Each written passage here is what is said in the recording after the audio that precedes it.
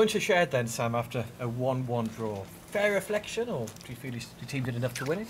I think we had certainly had 2 or 3 real good opportunities to get more goals than we did. I think there's one where I think Dan Udo's about to tap it in the empty end. The guy pulls his shirt back, and for some reason it stops Dan scoring a goal, but then no foul gets given or no consequence of that. We had some other really good opportunities to score, and we didn't. But you have to make it very, very clear that we're in a period where the players have been asked to play so many games in such a short space of time, from Christmas, the busy Christmas period, to now.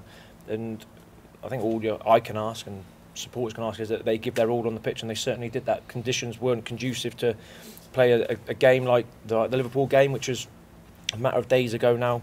The pitch, the wind, everything about it made it was a real difficult game. You know, it wasn't a spectacle, and you know, unfortunately there's nothing we can really do about that, but to show the grit and determination which the players showed is outstanding.